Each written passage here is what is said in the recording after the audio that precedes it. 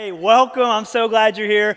My name is Myron, Jellison. I'm the youth pastor here at the church, and I'm excited about this life hack series. Not only because we get to learn fun, cool things like that about how we can hack our life, but we're going to look at our spiritual life and how we can hack that so we have the best possible spiritual life that we could imagine. So Life Hack is an awesome series that if you weren't here last week, get caught up. And we're going to look at some things that will make our spiritual life easier and more simple. And last week, Chris Figueroa, our lead pastor, he talked about the ultimate life hack, and he told us what the most incredible life hack was, and that was the Word of God. And the story that he used, or the account that he used, was after Moses died, Joshua was going to be in charge of leading the people into the promised land, and Joshua was like, all right, let's do this, let's go. What are you going to give me? What are you going to do for me? And God's like, hold on, you don't have a staff that'll turn into a snake and back into a staff. You don't have those miraculous powers. You have something far greater. You have the Word of God, the first five books of the Bible that Moses wrote, the books of the Bible, and the Word of God is what you have, and you'll be way more successful using that than having any miraculous powers. You know, and God told Joshua, well, be strong, be courageous, and read that Word, consume it, and don't simply consume it, meditate on it, and live it out. Put it into practice. And that's exactly what I want to learn look at today and talk about today is how do we take the most incredible, the ultimate life hack that God's given us, His Word, and how do we put it to work? How do we actually put it into practice? Now, I think we all have this common understanding that the Word of God is like kind of a life textbook. It's kind of like the game plan or the playbook, and you've probably seen this on the internet or a meme. I've even seen it on a billboard around the area. Bible is an acronym, basic instructions before leaving earth. I mean, we kind of get that it's kind of like this playbook, it's this life textbook, it's the Word of God that we can use and to guide us in how we are to live our life. But there's this clutter, there's this stuff that gets in the way of what normally should be simple in the Word of God, but we overdo it and we clutter it up. Now, you don't have to be a huge Bible expert, a big Bible scholar, a theologian, or professionally, academically trained. You don't have to be that to be able to understand the Word of God. And it's put like this: the kingdom of God is not for the intellectuals with big brains and big understandings. It's not. The kingdom of God is that of such a child can understand. So what was intended to be so simple, we've overdone it and we've overcomplicated things and we've cluttered the Word of God. And what was meant to be so simple is just the obedience of following the Word of God. We've cluttered it with other things, such as we've misinterpreted what the Scriptures are actually saying. We've just flat out missed the mark, and we've misinterpreted it. Or maybe it's because there's this slow drift that kind of happens with things over time. You know this if you've been around and involved in some for a while. There's kind of this shift in the culture and the society, and there's all these other influences that kind of shift the culture and the nature of something over time. And you see, we started with the simplicity of the message of Jesus Christ. And that is what we call the gospel. We started with that, and then over the years, we've added layer and layer and layer and layer on top of that, and it's called clutter. And our culture and our society has thrown in so much other things that causes us to be clouded in that. You see, but what I want to do today is, before we get to that, though, I want us to understand why the Bible is so important. We're going to talk about that clutter. We're going to talk about the what and kind of the things that cloud and get in the way of our simple obedience of just following what God gave us. And we're going to look at, first, the two reasons why the Bible is so important. The two reasons why we believe the Bible is the ultimate life hack. But it's only the ultimate life hack if you do what it says. If you actually do what it says. And what we'll discover is, hopefully, the title of this message is called What the Hack. So when you take the Bible and actually apply it to your life and do it, you'll step back and go, what the heck? It works. It works. So what the heck? And we're going to look at the two reasons why this is the most powerful, most incredible life hack ever, the Word of God. Number one, if you got notes in your program, you want to write this down, feel free. Number one, lays out the path of wisdom and godliness. It lays out the path for wisdom and godliness. If you start to read it and apply it to your life and start to do what it says, you will begin to discover and understand the right way to live and the right path you should take. It literally speaks, the Bible literally speaks to every single life situation you and I will encounter. It may not do it explicitly with direct commands about my situation. When it doesn't do that, it does that sometimes, but when it doesn't do that, it will speak to us implicitly by a teaching or a principle that lays out that we can apply to every single situation in our life. There's a principle for everything in there. Now, it's not going to tell you what parking space you should park in. It's not going to do that. Some of you are like, dang, I wish it would. But it will tell you how to react and treat the person who rips you off of that parking spot up front at Walmart. I've seen this happen. Not in my own car, I promise. It was another person's car. But it's not going to tell you, it's not going to directly tell you how you are to handle the pipe and drape issue in the back of the auditorium that's blocking your seat that you want to sit in, but it will absolutely tell us how we are to view and interact with the person who does try to go in the opposition of what we're asking them to do. It's not going to tell you what job you should or should not take, but it may give you some guiding principles and guidelines of what job you should pursue. And it will absolutely command us and instruct us and teach us how we are to operate inside of that job once we get that job. It literally speaks to every situation explicitly and implicitly. Direct commands and commandments and teachings, or underlying principles and values in which the Bible speaks to us. In the book of Proverbs, chapter 3, 5, and 6 says this. It's so good. It says, "Trust in the Lord with all your heart and do not lean on your own understanding." So when your understanding says this, when you've begun to kind of go in this direction, you're like, yeah, this is what makes sense. This is what feels good. This is where my life is headed. And you neglect to trust in the Lord, your path's going to be bumpy. But when you trust in the Lord with all your heart and do not lean on your own understanding in the moment of that decision of whatever circumstance you're going through, it says that, and he will make your path straight. If you deny your own desires and your own will and your own understanding and trust in God and use the Word of God as the ultimate life hack and do what it says, your path will be straight. We've all done this, right? Where we wanted to get somewhere to a destination, but we went the hard way. You took the windy road, you went up and down the hills and valleys. You eventually got to where you wanted to go, but you didn't do it in the most efficient way. We've done this physically, we've done this geographically, and we've done this relationally. And here's what I mean. You have met someone or you're like, yeah, I want to get to this place with this person, either as a spouse or as a friend, as a coworker. I have an expectation. This is where I want to get to with that person relationally. But because of some of the dumb decisions that I made, I started the windy path. I started the ups and downs. If I would have just trusted God, trusted the Lord and not my own understanding, the path to that destination in which I sought out would have been much neater, cleaner, and straighter. So that's the most important reason, I think, why the Bible is so important and is the ultimate life hack, because it lays out the path of wisdom and godliness. The second reason is it's impossible to have a good relationship with God if we ignore the Bible. That's it for a moment. It is impossible for you. You cannot have a good relationship with God, your heavenly Father, if you ignore His Word.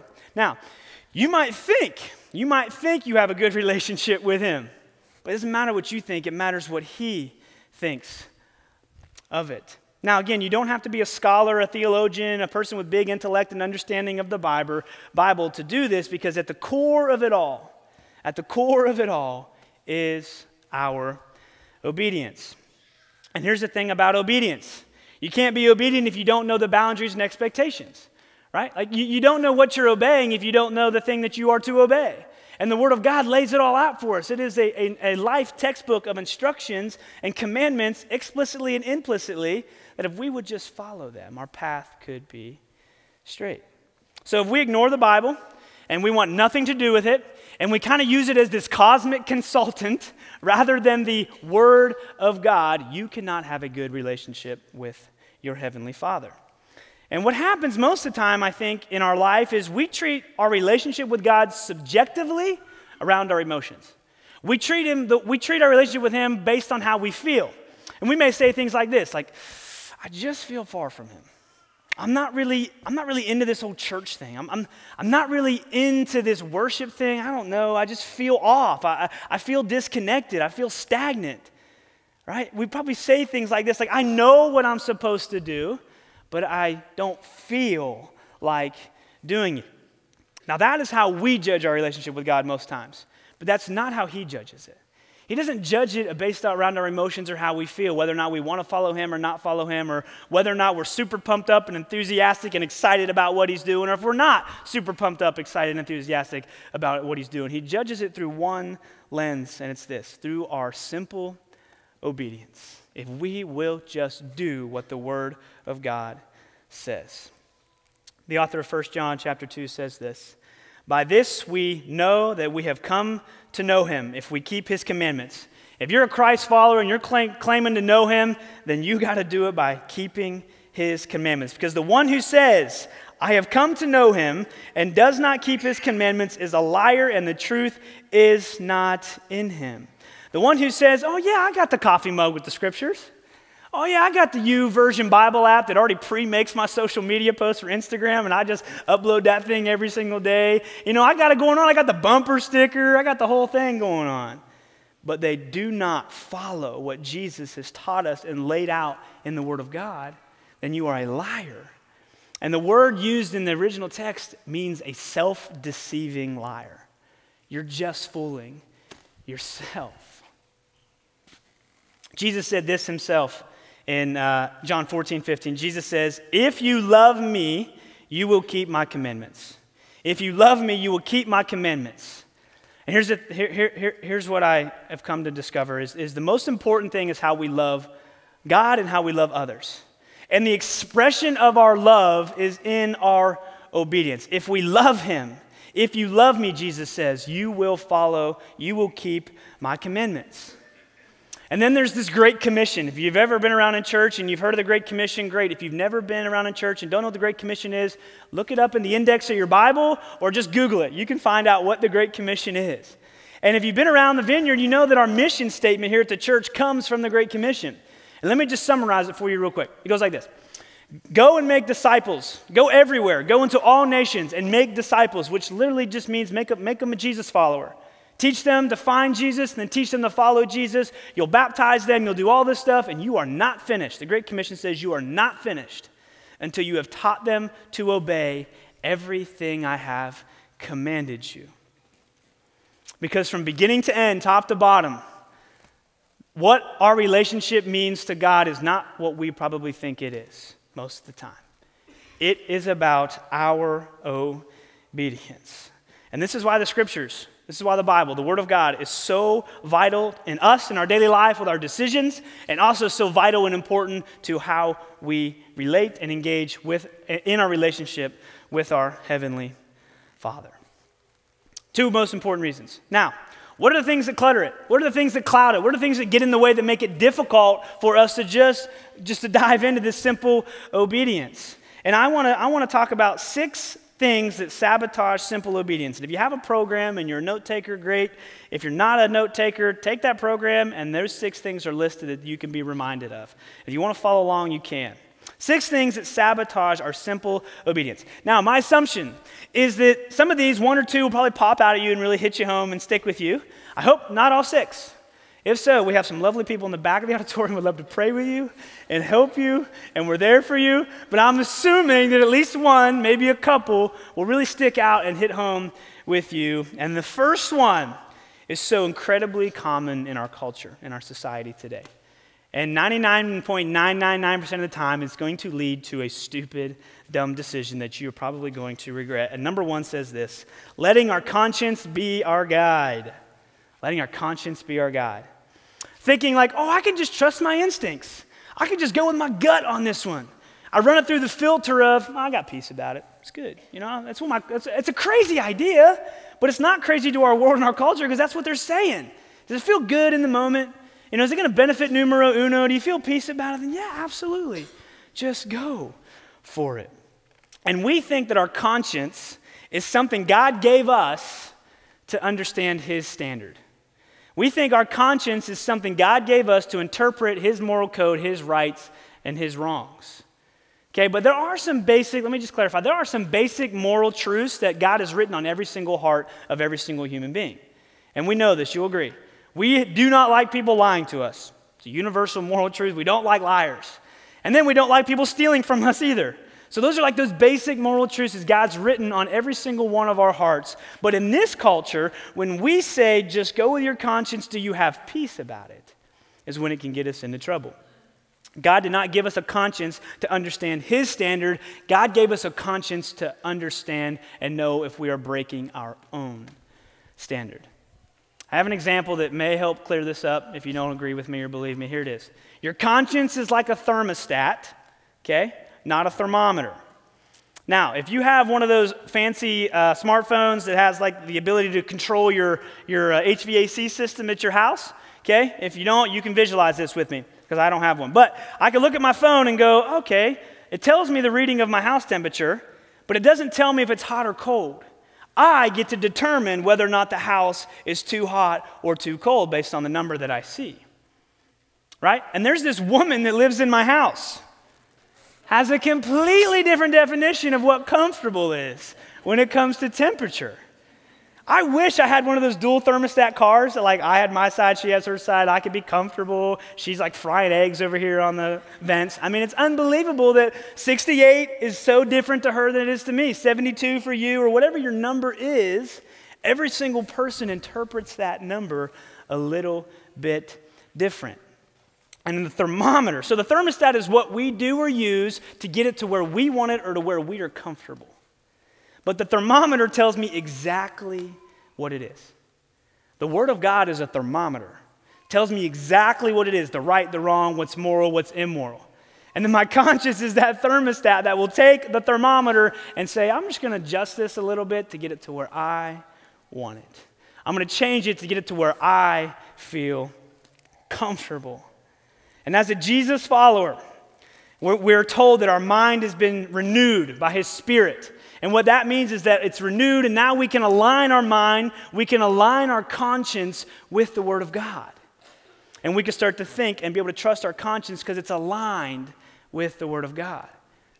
But no matter how long you've been following Jesus, you know that there's a tendency for that to pop right out of alignment, right? Because at our very nature, at our very core of humanity, we are out of alignment of God's Word. But we have to fight every single day to renew our mind, to stay in line with our conscience and our mind of what God is saying in his Word.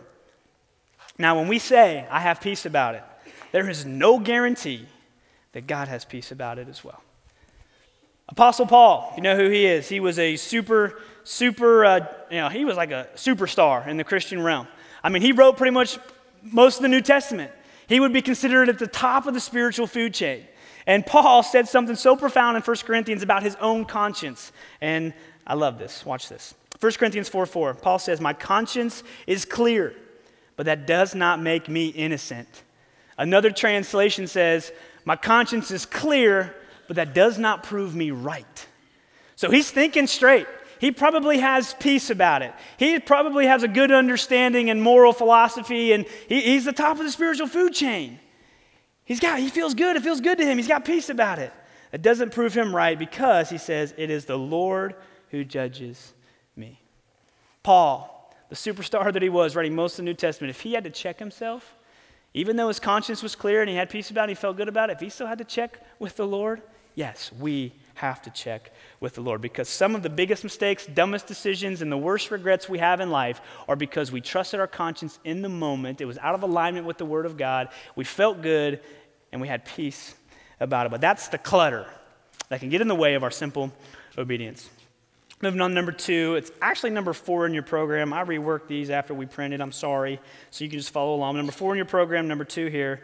Failing to check in with God because the decision seems obvious. This stems right off of the conscience, right? God gives us so much freedom. He says, you can live where you want. You can have whatever job you want. You can pursue all these things. You have so much freedom. You can choose who you marry as long as they're a Christian. He gave us a little bit of a guideline there, but we have so much freedom in this life. And what will happen is when the decision seems so obvious with our freedom of like, oh yeah, I can just do that, it can turn around and bite us. And here's what I know. Satan is the greatest deceiver of them all, the absolute greatest deceiver of them all. And what he'll do is if you let your conscience be your guide long enough and the decision just seems so obvious over and over and over again, that's Satan trying to deceive you and say, no, you got this. You don't need to check in with God. You just go with it. Go with your gut, man. Go with your conscience. Go what feels good. And I've learned pretty quickly in my Jesus following years to not trust my conscience. Because even when the decision seems so obvious, sometimes I won't even stop to inquire what the Lord has to say about it. I'll just blow right through it and do whatever feels good in the moment. But here, I want to tell you a story of a time when I got it right. So failing to check in with God when the decision seems obvious is the clutter. I did the opposite. I did it right, and I'm so glad that I did, and my life has never been the same since. And here's what happened. I'm going to finish up my college career. I'm going to graduate. Woohoo, get to be an adult. What does that mean? I don't know. What the heck? I got to be an adult now? And I'm like, okay, so what am I going to do with my life? What's my next step in my life? And I knew that I wanted to be a baseball coach. That was my dream, and that was my passion, and everything I did in life leading up to this point was to pursue the dream of being a big-time Division I college baseball coach. And I was making relationships, and I was earning my resume, and I was getting there. And I walk out of the AD's office at a university with the GA position booked. Like, okay, great. You'll be our GA. If you don't know what GA is, you'll get your master's degree paid for free, and you'll be a coach. You'll be a full-time coach for the university. I was like, awesome, this is amazing. Thank you so much. I leave his office. 20 minutes later, I get a call from another college coach that says, hey, Myron, we want to give you the GA position at our university, and let me know. I was like, great, it's fantastic. I was like, God, thank you. 2 amazing options in the same day that I just got to figure out which program's better, which one's going to benefit me, which one do I feel good about, which one do I feel peace about, and I'll just go with it. The decision's obvious. Let me pray about it. Okay, God, thank you so much. Amen. All right, don't want to pray too long. You might change my mind. Right?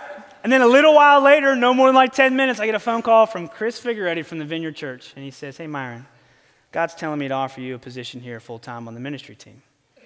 I said, what? Are you crazy? So in that moment, I was getting wise counsel from people, and they said, hey, you need to take some time and pray about this. You need to see what God has to say about this. And I'm so glad I had somebody in my corner telling me to do this. Because what I did is I said, I called the coaches back. I said, hey, I need 2 weeks. They said, great, Myron, fine. Take 2 weeks. Just let us know. In that 2-week period, I'm praying, God, what do you want me to do? What decision do you want me to make? Where's my life going? Show me. Reveal it to me. And here was his answer. Okay, good talk. So the next day, I'm like, God, what do you want me to do? Which one do you want me to take? Again, his answer. Cool, good talk, great. For 2 weeks, I kept praying, I kept seeking, I kept asking. And eventually what I came to know is that God had a different plan than I had for my life. And he revealed to me, he's like, Myron, he's like, are you going to serve a game? Are you going to serve an athletic competition? Or are you going to serve me? And in that moment, I realized that he was calling me, he was showing me and revealing to me that, yes, I want you to be a part of the ministry team, the staff here at the Vineyard Church. And I was obedient. I said, yeah, let's do it. Sure. I'm in. I'll follow you in your promptings and your leadings. And little did I know now that he was protecting me from that lifestyle. Because that lifestyle was not the lifestyle I wanted for me. Traveling, hotels, never home, no family time. It literally runs your entire life. He protected me from that. He said, no, I got something way better for you in store. And I'm glad that I had somebody in my corner telling me to do that, to check in with God, even when the decision seems so obvious. And I'm here today to tell you the exact same thing. Even when it seems obvious, check in. Because simple obedience can be messed up when we say, I don't need God on this one. Next one, asking for more proof when God has already spoken clearly. Asking for more proof. This will clutter it up because instead of jumping when God says jump and asking him how high, on the way up, we step back and go, how does my conscience feel about this? How is this actually relevant to me? So God, if you're really telling me to do this, would you do some miraculous thing like a sign that would just really affirm it to me that this is what I need to do? No. Don't do that. He's already spoken so clearly in your life, and he's just asking us to respond with our love, and our love is simple obedience to what he has already spoken. So do not say, God, if I'm supposed to marry that woman, make her wear a red dress tomorrow. No, that's not going to benefit anybody. Do not do that. Don't ask for more proof, or do not try to get God to give you a sign if it really does apply to you, because he's already spoken so clearly, either explicitly or implicitly by the word of God. And here's an example you'll understand. If you got kids, you'll get this. If you don't have kids, you'll still get it, because kids' examples are great. A parent says to the kid, hey, it is time to go to bed. Pretty clear. It's time to go to bed. The kid goes, are you talking to me? Parent says, yes, it is time to go to bed. And the kid's like, all right, if you're talking to me, just do a backflip real quick. Right? I mean, that's fair. And the parent's going to go, no, I'm not going to do a backflip because one, I can't. And number two, I already spoke. I already told you what I wanted you to do. And if you would love me, you would just obey my commandments. The next thing that will clutter us up is we sometimes confuse risk and faith. Oh boy. Sometimes we confuse risk and faith. Sometimes we are lazy to get the facts, okay, to get a good understanding of what's going on, or we just flat out don't want to get the facts because we're like, I can kind of foresee where this is going. I don't even want to go down that road. And then what we do is because we didn't get the facts or we were lazy to get the facts, we just leap out and say, you know what, God, rescue me, save me. I didn't first think this through. I first didn't counsel the Word of God and see what it had to say about the situation. I'm just calling it faith and leaping out and asking you to bend over backwards and save me and rescue me. But never once did God say, go out on a limb and I'll rescue you. There's an example of a car. Like let's just use this story. You decide if it's true or not. There's a family that says, you know what? We're going to trust God. We're going to sell the house. We're going to move. Everyone packs in the car and we're gone. We don't know where we're going. We don't know what we're going to do. We're just trusting in faith that God's going to make it work. Well, guess what? You're an idiot. I mean, God never said do anything irrational like that without first thinking it through and gathering the facts and listening to his word to show you what you are to do. He said you'd be an idiot. Never go out on a limb and I'll rescue you is not a promise that he has in the Bible. Now, we can recognize and understand that there's nothing sinful about that adventure of packing up and going, and as long as you know that you're packing up and going and you don't have any idea or any plan of what is going to happen. And Proverbs 19:3 says this, powerful stuff. People ruin their lives by their own foolishness and then are angry at the Lord. People ruin their lives. They make dumb decisions because of their foolishness. They didn't collect the facts. They didn't consult the Word of God. They just leaped out in faith, and it was foolish and a risk. And then they turn around and say, God, how dare you not save me? How did you not come through for me and do this thing for me? He's like, well, I never said for you to do that.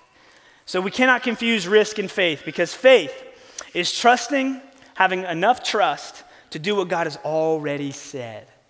Say that again. Faith is trusting and knowing what God has already said and doing what he has already said. It's not a risk. It's not a leap to jump out and do something irrational.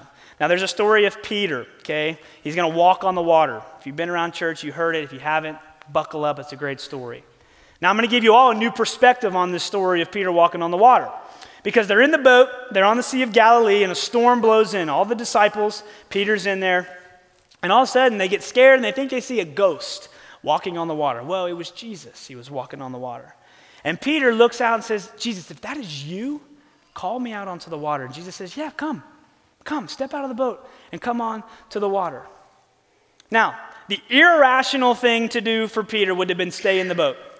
The unfactual thing for Peter would have been to stay in the boat, because here's the thing. Peter had experiential encounters with Jesus.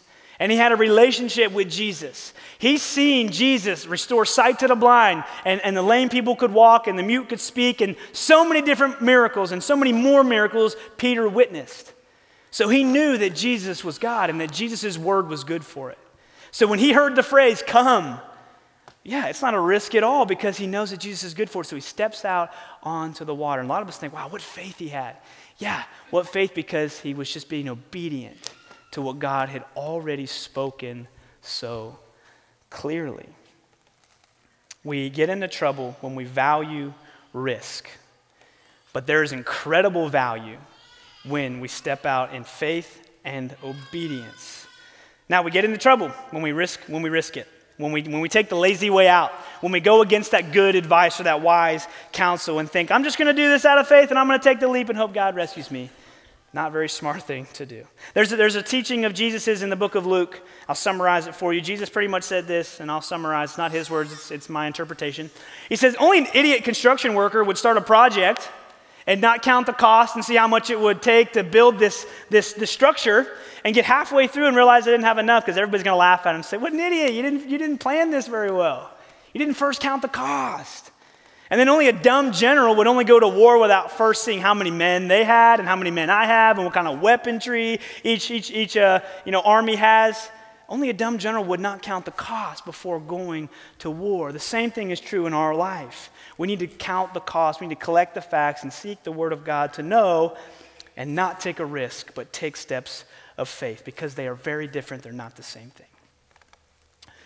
Now, next one is asking God what to do without asking him when to do it. Asking God what to do without asking him when to do it. Because God's will, let's face it, God's will has a what and it also has a when. Now, the right thing at the wrong time, still not the right thing. There's timing involved in God's plan and purpose for each one of our lives. And sometimes the when is a lot sooner than we want. Yeah, like you just get pushed right into it and you feel overwhelmed. That's okay. And sometimes the when is a lot longer and it's hard and it's frustrating, waiting on God's timing to play out in our life. Now, there's an account of Moses. There's a guy in the Old Testament, his name is Moses, and this is a real account. And a lot of us know the story of Moses after the burning bush. Okay, that's kind of, if you've been to Bible school or you've been in children's ministry or whatever, you've probably heard that story. But what I want to take a look at is Moses before he was that Moses after the burning bush. Moses knew, okay, his purpose. He knew his what? He knew that he was supposed to be the deliverer of his Jewish brethren from the captivity and the slavery of the Egyptians. Now, Moses was drifting down a river and got adopted by Pharaoh's daughter. So he was an adopted stepson to Pharaoh, okay? Now, so he was raised as an Egyptian inside the palace, all this luxury, but he still knew his purpose. God revealed to him and told him that you are going to be the deliverer of your brothers, the Jewish people, in captivity of the Egyptians. He knew that. And what happened one day is there was an Egyptian slave master beating one of the Jews. And he goes over and he's like, all right, I'm the deliverer, I'm the arbitrator, I'm going to fix this, I'm going to deliver my people from this oppression. And he goes up and he breaks him up, he ends up right hooking, straight up decking the Egyptian slave master, kills him, and just buries him in the sand. No big deal. Next day, 2 Jews are fighting. And he goes over and he's like, oh, I'm the arbitrator, I'm the deliverer, I'm going to separate these two and fix it and figure it out. It's my purpose. And he did, and the 2 Jewish guys look at him and say, what, are you going to punch us too? Are you going to give us the right hook and kill us as well? And Moses realized in that moment, he made a mistake. So he runs for the hills. And Moses spends 40 years in the wilderness, and then God shows up to him in a burning bush, and that's where the story of Moses kind of picks up that a lot of us are probably familiar with. So Moses didn't have to spend 40 years in the wilderness for a certain reason. He simply had to do it because he didn't obey God's timing. He didn't obey God's when. You see, the burning bush showed up to Moses and said, hey, Moses, now you can go and be the deliverer. Go now and be the deliverer. Now it's my timing. You knew your what, but you jumped the gun on your when. Some of us jump our gun on the when, and some of us push it off so that it never happens. There's a story that hits home here at the Vineyard. Matt Parsons, the bushy bearded worship guy up here, his wife Becky, for 4 years, was trying to get employment at this organization. For 4 years, she felt like this was her what? She felt like this is where she wanted to work, her dream job. And she was denied every single time for 4 years. But she never gave up. She kept praying. She kept being faithful and persistent, not begrudgingly, but out of faith, knowing that God was going to work. His timing was going to happen, and it was going to be perfect. And I'm here today to tell you and celebrate that her faith, her persistence, and her prayers allowed the timing of God to be so perfect in her life, and she's now employed by that organization. Unbelievable. God's plan has a what, and God's will has a when. So do not pray for the what or seek the what without acknowledging and seeking and praying about the when. The last thing that clutters up our simple obedience to the Word of God is this, one that I've never done, just so you know. Here it is, ignoring your spouse. Come on, never done that. If you're married, you know that if you do this, it's probably going to lead to some pretty dumb and stupid decisions. And let me paint the picture of what marriage is. And if you go back to the very beginning, the first 2 human beings, Adam and Eve, this is what they say. The two become one. The two become one flesh. They become one. And it's not a fight or a battle to see which one becomes. It is a brand new one. And God doesn't speak to half or the old one. He speaks to the brand new one equally. I've seen this in my marriage. I've seen this in other people's marriage. The more stubborn, the more bullheaded, the more easily angered, the one who's got the better words verbally can really manipulate and run over the other spouse when it comes to discerning and discovering God's will for the family. Now, God doesn't speak to the stronger, more dominant. He speaks to both equally. And here's what plays out. The what and the when are typically by each spouse. Like, okay, one spouse gets the what, and then the other one's like, oh, I don't know, I'm a little hesitant about that, and that's the when. God's using them as the brakes to just let you not jump into it too quickly so his timing can play out perfectly in your life. And if you want a great marriage, learn to listen together. Now, Ephesians 5 is kind of a pinnacle description of what it looks like to be in a marriage. And it says this: submit to one another. It's equal. And it goes on to say, women or wives, submit to your husband. And then it says, husbands, how you mutually submit is like this: as Jesus loved the church and he was willing to lay down his life for her. So husbands, we are to lay down our life for our wives. And this isn't just a physical death. This is a death to some of our ideas, some of our dreams, some of our interests, because we have discovered and know that her interests and her needs are way more important than my own. Equal submission, serving each other and listening together to discover what God's will is for you, because he speaks to the new one, not one of the old ones. That's what biblical oneness is all about. And if you want to discover it, listen together. Now, if you're not married, you're like, okay, well, that's good advice. Well, this is great advice, because if you're not married, go ahead and pre-decide that this is the way you will conduct your marriage in the future if you're going to get married. And also, this is what I say all the time: the best time to work on your marriage is before you're married. So go ahead and take this principle and apply it to your life so that you can have the best possible marriage and be able to discern God's will and his what and his when inside your marriage. 6 things that sabotage our simple obedience.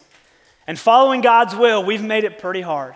We've cluttered it, we've clouded it, we've made it very difficult. But here's the thing, that the early Christ followers, they weren't these super intellectuals that had big brains and professional training.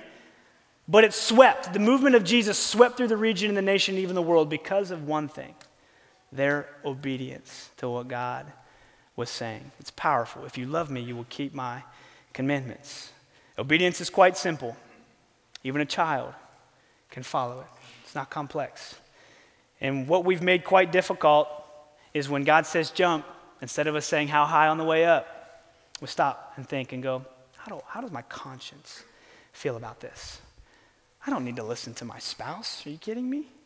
You know, I'm just going to leap out in faith and trust that he'll catch me. And I'm going to take this risk that I've disguised as faith that ultimately will lead to a poor decision. I'm asking God, what do you want? What's my plan? What's my purpose? I keep asking him, and I keep getting this answer, right? But ask him the when. Ask him about the when, because God's plan always has a what, always has a when. So all kinds of things can clutter and get in the way of the simplicity of the message of Jesus, the simplicity of simple obedience to what God has already spoken so clearly in the most incredible, ultimate life hack, the Bible. And it's simply just the Bible if we don't do what it says. When we do what it says, it becomes the greatest, most incredible, ultimate life hack you and I have ever been given. Let me pray for us. Jesus, thank you so much that you just want us to follow in obedience. And God, that you gave us the Word of God, the most powerful and incredible life hack. And if we would simply just obey it, if we would just let it be the guiding guardrails and boundaries of how we are to conduct our life. And thank you that it speaks to me explicitly with commands, and that it speaks to me implicitly with these principles, so that I can navigate life and stay on the short and steady, straight path to wherever you're leading me. And I pray in the name of Jesus. Amen.